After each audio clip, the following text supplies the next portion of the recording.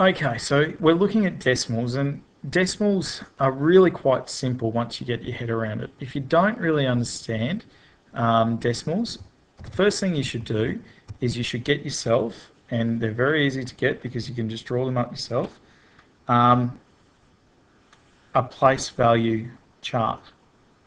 Okay, so in this place value chart, if I put a decimal point right in the middle, okay, like this,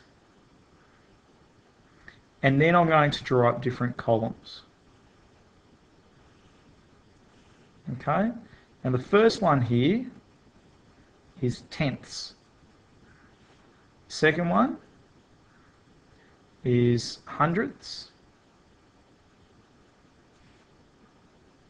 Next one, thousandths, and so on. Here, obviously, I have ones, tens,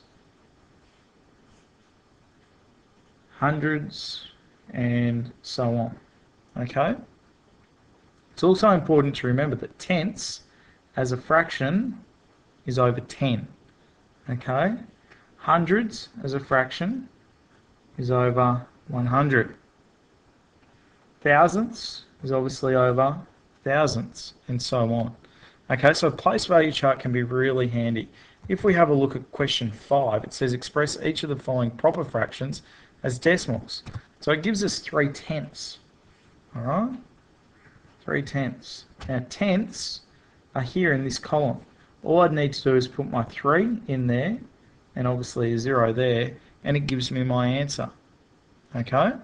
Pretty simple stuff. If I have a look at, say, G, 121 thousandths. Okay? Here I've got my thousandths, so we're looking at 121 of them. Okay? I would put in the last number, the last digit, okay, I put in that thousandths column. So 1. Okay? Then the one next to it, I put there, and then the one next to it, I put there. So I'd have 0.121. If you have a situation like this, where you have 6 hundredths, okay? Once again, the very last digit, in this case, is only one digit, okay? But it still needs to go in this column.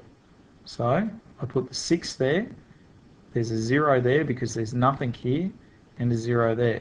So 6 hundredths would equal 0.06. Okay? Really important point. So if you don't really understand decimals, get yourself, just draw one of these up. Okay? They're very straightforward to draw up. In question 6, it asks us to express each of the following mixed numbers as decimals. Okay, so let's just have a look at 6a. And 6a is 6 and 4 tenths. Okay, this stuff is really quite simple once you get to know it. So we have 6 whole numbers, so we obviously have a 6, and then our decimal point, and then we have 4 tenths. Well, tenths lie straight after the decimal point, so it's going to be 6.4. Okay, pretty simple. Let's move on to a problem-solving question. So, question 10 asks us this.